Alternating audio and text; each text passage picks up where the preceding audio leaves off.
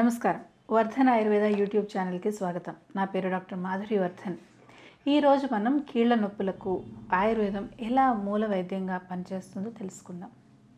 కీళ్ళ నొప్పులే కదా, pain killers వేసుకుంటే తగ్గిపోతాయిలే అనుకుంటూ కొందరు, అంతగా అయితే కీలు మార్పిడి చేయించుకుంటే సరి, ఆ తర్వాత జీవితం అంతా నిశ్చింతగా ఉండిపోవచ్చు అని కొందరు, ఇలా అర్థం లేని ధీమాతో చాలామంది కాలం గడిపేస్తున్నారు. నిజానికి కీళ్ళ నొప్పులు రావడానికి గల అసలు కారణం శరీరంలో ఆమం పెరుగుపోవడమే. అసలు కారణమైన ఆమాన్ని తొలగించకపోతే ఒక కీలు తర్వాత మరో కీలు ఇలా దెబ్బతింటూ చివరకు శరీరం విరిగిపడిన ఎముకల గూడవుతుంది. కీళ్ళ నొప్పులకు మారుపేరు. కీళ్ళు అరిగి అరిగి ఒక దశలో అంగవైకల్యంగా మిగిలిపోయే ఒక తీవ్రమైన సమస్య.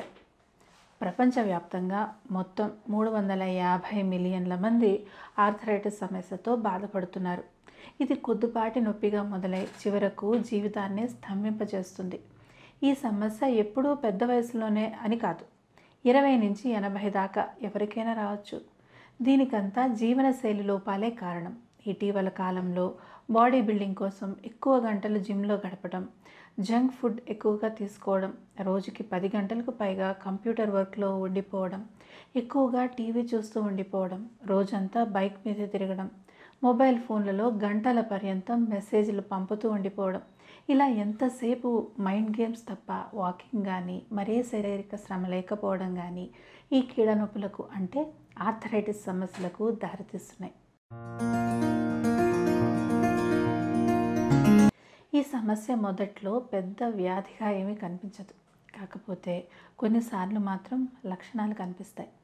కూర్చున్నా లేచినా కాస్త అసౌకర్యంగా అనిపించడం, కాలు పట్టేసినట్లు లేదా జారిపోతున్నట్లు అనిపించడం వంటి ఆర్థరైటిస్ లక్షణాలు కనిపిస్తాయి.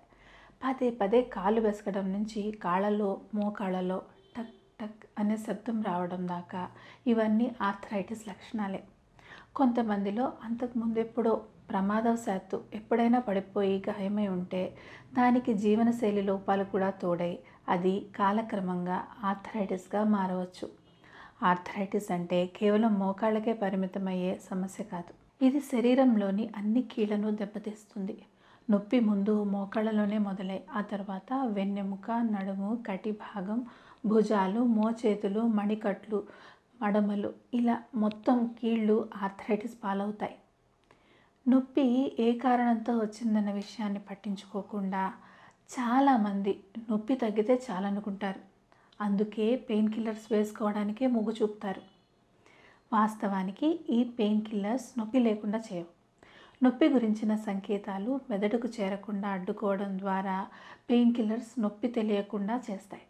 అయితే నొప్పి తెలియకుండా పోయినంత మాత్రాన ఆర్థరైటిస్ సమస్య పోదు. రోజు రోజుకి కీళ్ళు తరిగిపోతూ చివరకు కాలు కదపలేని స్థితి ఏర్పడుతుంది. నిజానికి కీళ్ళ అరుగుదల అసలు కారణం శరీరంలో ఆమం పెరిగిపోవడమే. అయితే నొప్పి తగ్గడానికి వేసుకునే ఈ పెయిన్ కిల్లర్స్ శరీరంలోని ఆమాన్ని మరింతగా పెంచుతాయి. చివరకు సమస్య బాగా జటిలమైపోయాక ఇతర వైద్య విధానానికి వెళ్తే కీలు మార్పిడి చికిత్స తప్ప మరో మార్గం లేదంటారు.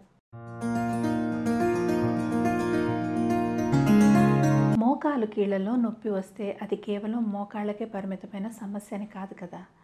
ముందు సమస్య మోకాళ్ళలోనే మొదలై ఆ తర్వాత మిగతా అన్ని కీళ్లకు పాకుతుంది. దానికి కారణం ఎముకలకు మూలమైన అస్థిధాతువు క్షీణించడమే. అస్థిధాతువు క్షీణించడానికి శరీరంలో ఆమం పేరుకుపోవడమే అసలు కారణం. ఆమం పేరుకుపోవడానికి జీర్ణక్రియ నుంచి శరీరంలో సమస్త దేహక్రియలన్నీ పాడైపోవడం మూలం. ఈ స్థితిలో ఆమాన్ని హరించే చికిత్స చేయాలి. అందుకు దేహక్రియలను చైతన్యపరుస్తూ ధాతు వృద్ధికి కలిగించే ఔషధాలు ఇవ్వాలి. అందుకే ఆయుర్వేదంలోని పంచకర్మ చికిత్సలు, రసాయన చికిత్సలు అవసరమవుతాయి. వర్ధన్ ఆయుర్వేద హాస్పిటల్లో పంచకర్మ చికిత్సలు, రసాయన చికిత్సలు వీటన్నిటిని చేస్తాం. కీళ్లకు వెన్నుదండగా ఉండే కండరాలు, లిగమెంట్లు, టెండాన్లు వీటన్నిటిని శక్తివంతం చేసే మర్మ చికిత్స కూడా చేస్తాం. దేహక్రియలు, సప్త ధాతువుల లోపాలు పట్టించుకోకుండా కీళ్ళ మార్పిడి చేయించుకుంటాం, మాకేమిటి అనుకుంటూ ఉండిపోతే అప్పుడు మోకాళ్ళ కీళ్ళే కాదు శరీరంలోని ప్రతి కీలును మార్చవలసి వస్తుంది. ఒకవేళ ఎవరైనా అప్పటికే కీలు మార్పిడి చేయించుకొని ఉంటే ఆ తర్వాత అయినా ఆయుర్వేద చికిత్స చేయించుకోవాలి. లేదంటే ఆ సమస్య మిగతా కీళ్ళకు కూడా పాకుతుంది. ఫలితంగా శరీరం శిథిలమైపోతుంది.